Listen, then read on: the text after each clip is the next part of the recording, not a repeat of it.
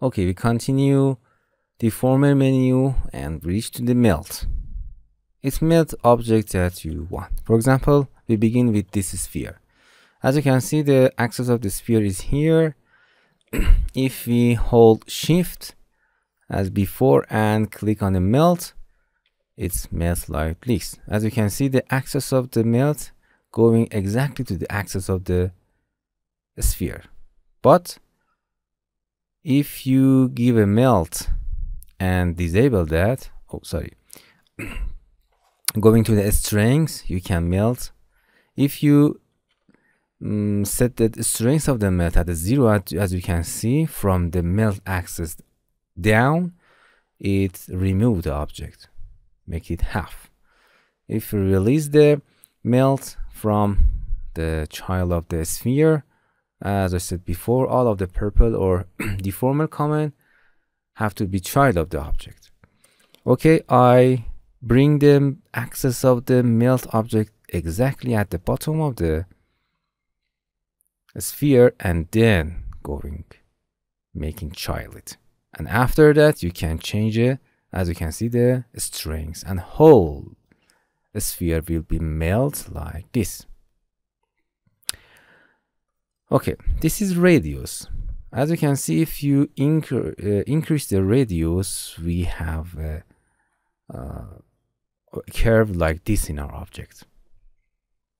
Okay, if you increase it makes for example a convex shape. If you reduce the curve, we have something like this. This slope will be happen.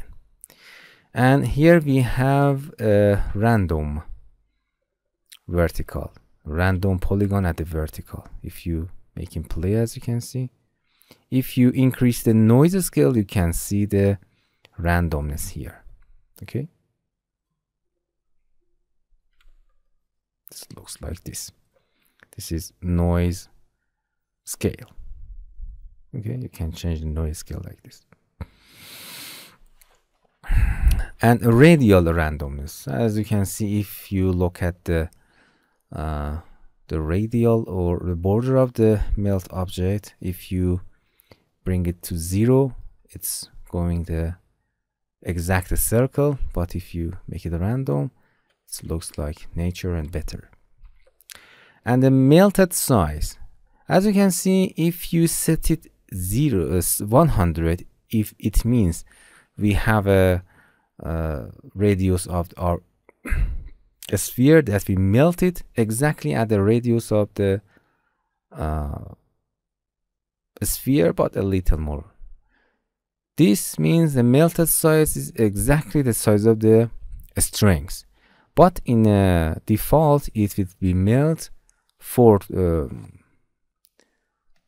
times more. I mean, for example, this is 100%, this is 400%. Right click, as you can see, melt completely the sphere. You can melt it more or less if you want. The melted size is complete. When you complete your strings, you can see what is the melted size. Okay, you can melt other objects, for example, this tube. If you don't hold shift and just click and drag to the tube, because this is the center of the melt and this is the center of the tube, abnormal things will be happen. So you have to make sure that the center of the command match the center of the object. For do that, you have to hold shift. The center of the melt will be snapped to the center of the object and everything is right now. Or if you want to add a melt to the object that has a hierarchy for adopting the axis, as you can see, this axis is not at the center. You can go into the tools, axis center 2. Oh, not important. You can change the axis like this, as I said before. Okay, I want to center it, and holding shift and assign the melt, release it. As I said before, if you want to assign, I make this work because I want to match the axis, center axis. As I said before, you can insert a null object and click and drag and make both of them child of the melt, and the melt will be assigned to the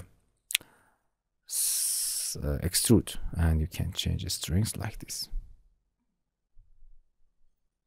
So you understand that the axis is very important in the melt, and that's it.